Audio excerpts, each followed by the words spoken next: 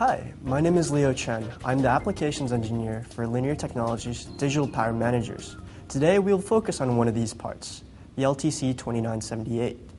The LTC2978 is a very complete 8-channel solution which monitors, supervises, margins, and sequences power supply rails.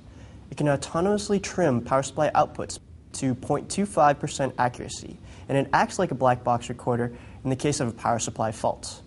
The LTC2978 is controlled through an I2C SM bus interface that implements standard PM bus commands as well as valued LTC-specific commands. In this demonstration, I will use the Linear Technology DC1613 controller.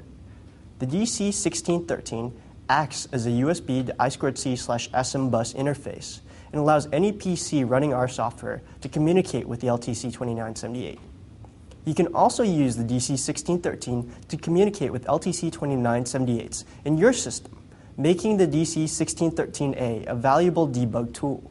To make this part easy to use and configure, Linear has created software which provides visibility to all the LTC2978 features, making programming and verifying a snap. This software is called LTpowerPlay and is free to all LTC2978 customers. We also designed a demo system, the DC1540, that allows you to quickly begin using the part in a real 8-rail application. If your final system has more than 8 rails, you can cascade multiple demo systems together to create a system that has n times 8 rails. All of the connectors are in place to do this very quickly and easily. Once you have your demo system, all you need to do is plug it into your PC via the DC1613, and LTpowerPlay will automatically identify all the chips in the application. Now you're ready to configure the power supply management parameters for your multi-rail system.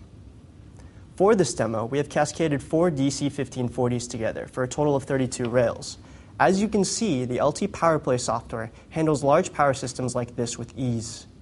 LTpowerPlay is simple to use but is powerful enough to create complex management schemes. On the left-hand side, we have the chip dashboard. Here you can quickly see the status of all the rails you have currently in your system. As you can see in the system tree, the GUI handles all 4 of the 2978s we have connected for this demo. Right now, all the chips are green, indicating no power supply faults, and a system that has been brought up correctly. You have rails. On the right, we have all the monitoring data being streamed in. Right now, we're monitoring the outputs of the rails in the demo system. You can read the values or look at the real-time graph to quickly assess the status of your system. The plot will automatically track any monitoring parameter you have selected in the GUI. In the center, we have the meat and potatoes of our software. Here you have access to all the configuration registers in the LTC2978. There are a couple different categories to choose from the tabs up top, and there's even a search function to quickly access the register of your choice. Now, let's say that you want to margin all 32 rails high at the same time. Simply click the Group Operation button and select Margin High. I just margined all 32 rails with the click of a button. And it's just as easy to apply any other operation to all the rails. I'm going to reset all the rails to their nominal voltages with the group operation. You can see the results inside the telemetry panels. While the GUI does provide a lot of information, it is quite easy to find exactly what you need using our tab organization structure and search function. We also include some features that are meant to streamline the design process of a multi-rail system that are not readily apparent in the main GUI window. These features save valuable time when configuring or debugging your system. One such tool is the fault sharing diagram. The fault sharing diagram allows a user to easily configure how individual user-defined faults are shared within a multi-rail system. The LTC2978 defines 2 fault zones using 4 fault pins. The default configuration in the demo system links all user-defined faults together, so they propagate to all the channels. Let me demonstrate. If we short one channel to ground, creating an undervoltage fault, all the channels will turn off. Watching the LEDs, you can see how each channel is turned off as the undervoltage fault is propagated. In this configuration, the LTC2978 is programmed to automatically turn the supplies back on after being brought down by a UV fault caused by these pliers. Watch as the part attempts to turn on the rails in sequence and shuts them off when the fault is detected. Looking at the chip dashboard, we can easily see which channel has caused the fault and aborted the turn-on sequence. The pliers induced a UV condition on channel 3. In the GUI, channel 3 is the only one in red, indicating a detected fault. We can also view the fault log to see exactly what went wrong. Our fault log is color-coded to easily indicate which channels have faulted, which ones have warned, and which ones are currently running in a green condition. But let's have a little more fun. We can easily reprogram the LTC2978 to have a different fault response on each channel.